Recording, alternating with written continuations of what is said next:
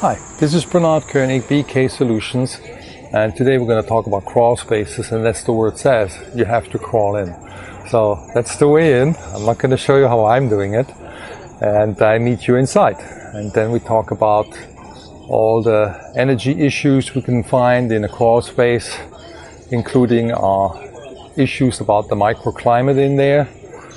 You would be surprised what's happening inside an area like that, which typically nobody ever goes in there. We're here down in a crawl space, and I thought I found a perfect example to talk about crawl space ventilation and insulation with the corresponding problems you can encounter. So what is a crawl space? A crawl space is an area where normally you don't put anything in there. The floor is maybe just like here, dirt, construction debris, and above you you have the ceiling or the floor, and above the floor there's living space. There are human beings living. They like it nice and warm in the winter, and sometimes they wonder why they have cold feet. Well, there's one reason why. The big question is, why is that fiberglass falling down? I mean, one is gravity, for sure. People walking around slowly creates small little vibrations, and that fiberglass, it's getting loose and attracted by gravity downwards. The other reason is fiberglass can take on moisture, and it's going to become quite heavy. And who's introducing moisture in here is this open window. Brings us to the topic of crawl space ventilation. Should I vent? Should I not vent the crawl space? You're probably gonna get all kinds of answers. Me personally, I think a crawl space should not be vented, especially if it's a dry crawl space, because by having a window open like this here in the summer, you're gonna introduce huge amount of moisture into your crawl. Think about the crawl space has its own microclimate, and what's gonna happen in this particular case, if you leave the window open all summer long, there's gonna be very moist air coming into this basement. And we have some pretty thick, heavy walls, which we know from experience are always cooler. So if you're in some hot summer day, you go down in the basement, it feels great. It's nice and cold, refreshing, but for the moist air coming in, something's gonna happen. Okay, so now the moist air gonna come into that crawl space, and it's gonna drop its moisture, and it's going to be like internal rain in here. So literally the ceiling, the walls, everything's going to be sweaty and wet. In the case, the fiberglass, the closest to the window, is going to get wet first. And it's going to get wet to such a point that the fiberglass actually may detach, because you now have gallons of water in that insulation. And I mean, I'm not kidding. I went in homes where literally you could see the drops on the ceiling, and it was dripping like in a cave. As soon as we closed those vents and we ran a dehumidifier to just get all the moisture out, there was no moisture coming back in, even after heavy rain. So clearly it was the moisture from those vents during the summer who introduced all that moisture inside the crawl space. Now in this particular case, we have a mixture of all kinds of different technologies here. We have areas with absolutely no insulation. Then we have areas with insulation. The rim joist area, there is already some spray foam work. The spray foam work has been applied partially over the fiberglass insulation, which is not a good idea. The foam itself is a very soft foam. It's called open cell foam. You can just push it in. So this is open cell foam, and it's very soft. You can stick your finger in there. It's a very light material. So I don't use open cell foam at all. It's cheaper. That's the main reason why people use it. Brings a lot of long-term issues with itself. It's more like a sponge. It's gonna take a lot of water, and it's gonna absorb water. It's open cell. It's like a kitchen sponge. Okay, let's talk about fiberglass and insulation of ceilings underneath living space. You can see there's a lot of fiberglass here, at least partially. We're going to try to go further up in here, and you can see that's typical. Fiberglass through gravity gets pulled downwards.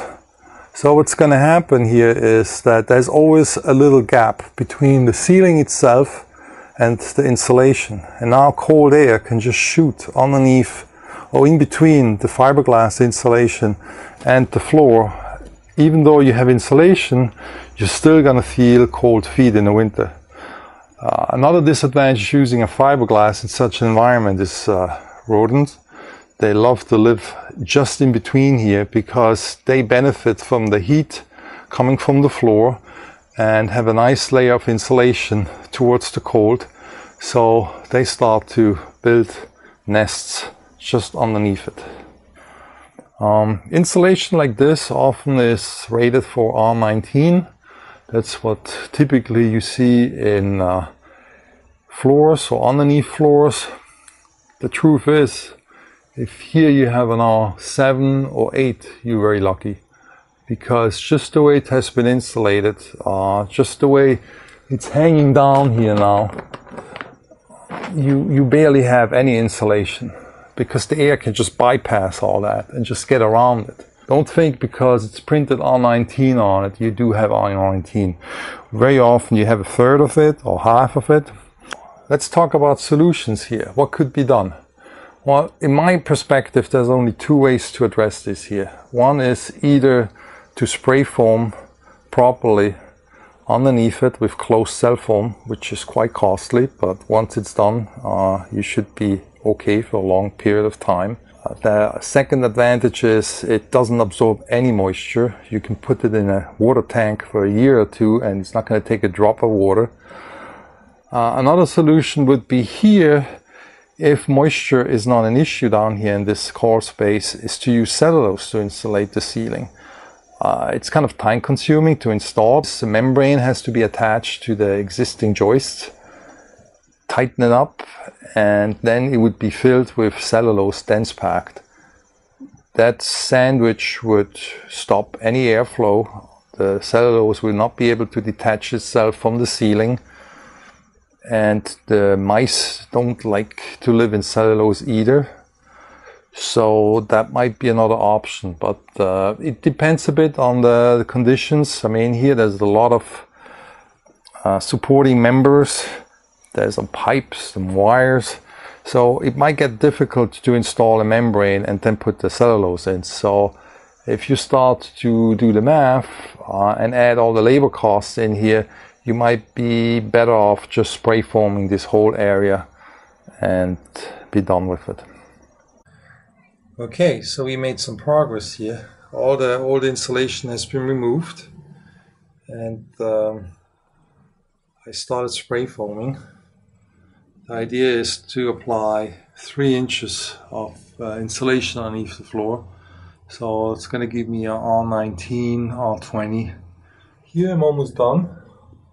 I'm going to have to remeasure, but I think I do have already my 3 inches here. My company went through a 3-day training just to learn how to properly use spray foam. And once I did those 3 days, I realized all the things I didn't know. First of all, I cannot spray foam in a house with occupants in it. So the day I spray foam, everybody has to leave the house. And you can only come back when I call you back. I do not recommend the homeowner to spray foam. It's not something you want to do yourself. Even some professionals don't have all the skills necessary to properly spray foam.